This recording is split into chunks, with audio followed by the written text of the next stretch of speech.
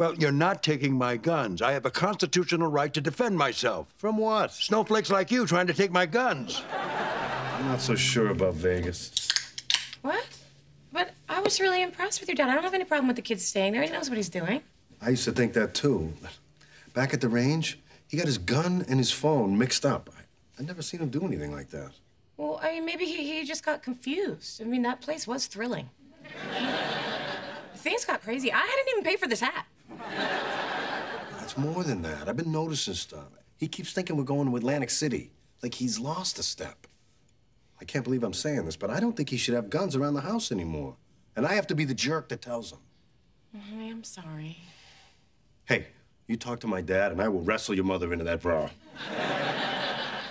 Now that I think about it, I think it might be awkward for you to force underwear on my mom. And I think you're the one that has to talk to your dad.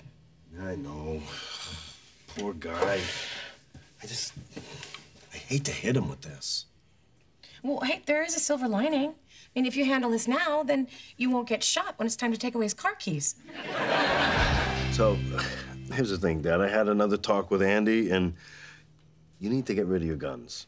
That's still a classic. You're not laughing. This time I'm serious. That thing at the range with your cell phone, that freaked me out. Oh, you were always easily startled. Oh, that's true. He used to hate his jack-in-the-box. Crank, crank, crank, cry.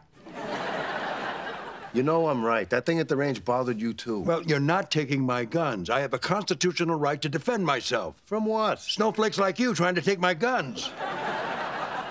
Everybody eventually slips a little. It's happening to me, too. I tried jumping rope with Emmy. I almost had to go to the hospital. Well, I won't do it. I've already given up everything else worth having.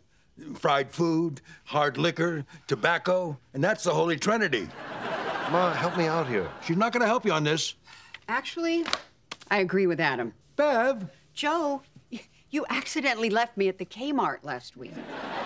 Why are you assuming that was an accident? Look, I'm sorry, Dad, but either give me the guns or the kids can't come over here anymore. Well, then, that's how it's going to be. Wait. We don't get the kids now? Look, forget what I said. Your dad's fine. Stop being a snowflake. Really, Dad? That's your choice.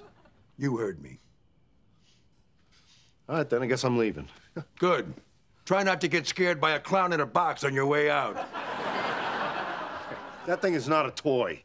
It's a horror movie with a handle.